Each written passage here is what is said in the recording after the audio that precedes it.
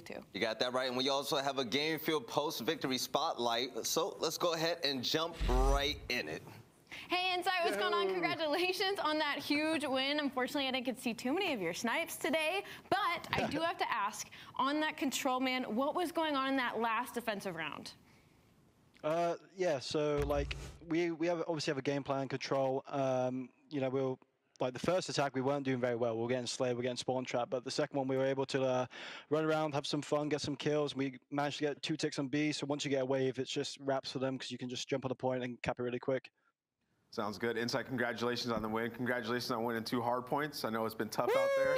They're a major one. That's got to feel good, man, putting that work in and winning that game mode. But I want to ask you about the search and destroy. You guys almost had an insane comeback, a full sale, and you switched it up. The adjustment was perfect. You guys are playing aggressive. You're getting the kills mid-map. And then round 11 came around, and you guys sort of played a little bit slow back church and back right. Why did you guys decide to slow it down that round 11? What was the decision making there?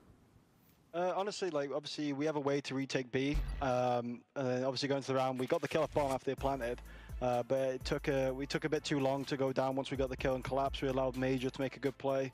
Yeah. Honestly, we did a good play, but then they made a counter play because we took too long.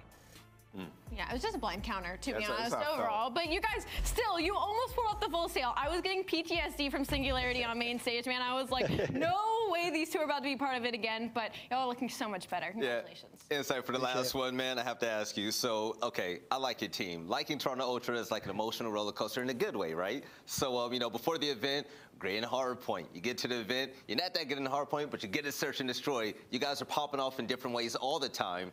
As a team and individually, I mean, what is the conversation like behind the scenes to, you know, about the potential of you guys bringing all that together to be the great team that we know you guys are? Yeah, so obviously we did win our hard point in the major. It's not great, but obviously we were really good at S&D. But then prior to that, we weren't good at S&D. We were good at hard point. So it's like one thing, like you said, once we bring it all together, it'd be great. But I mean, we got top 4 without winning a hard point, which I feel like never been done before. So this is a sign of a good team, to be honest. Yeah, you got that right. Insight. Yo, I got to be completely real with you. I got to keep it a buck. Watching you snipe at the major was incredible. That was dominant stuff right there, man. Congrats on the big win, and can't wait to see you next time. Appreciate it, guys. Have a good one. No problem.